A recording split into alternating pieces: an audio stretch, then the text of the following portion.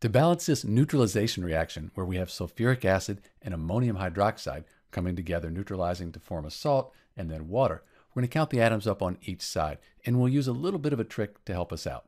What we'll do is, since we have a sulfate ion here and one here, we're going to count the sulfate ion as just one item.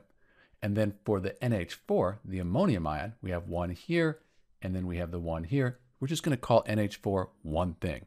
That'll make the balancing a whole lot easier. So we count our hydrogens up. We have the 2 here, plus we have this 1 here. That gives us 3. We're going to ignore these because they're part of the ammonium ion. We have 1 sulfate, 1 ammonium ion, and then we have the 1 oxygen here. On the product side, we have 2 hydrogens, 1 sulfate, 2 of the ammonium ions, and then 1 oxygen.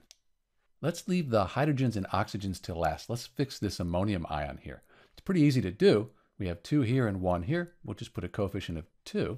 We have 1 times 2. That equals 2.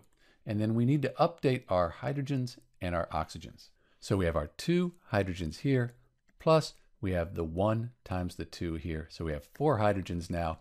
Oxygens, we have the 1 times the 2. And we ignore the other ones that are part of the sulfate.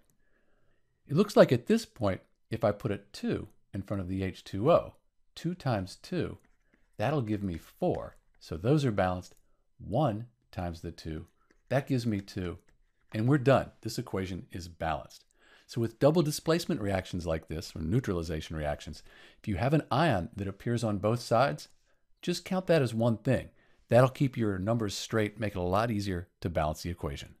This is Dr. B with the balanced equation for H2SO4 plus NH4OH, and thanks for watching.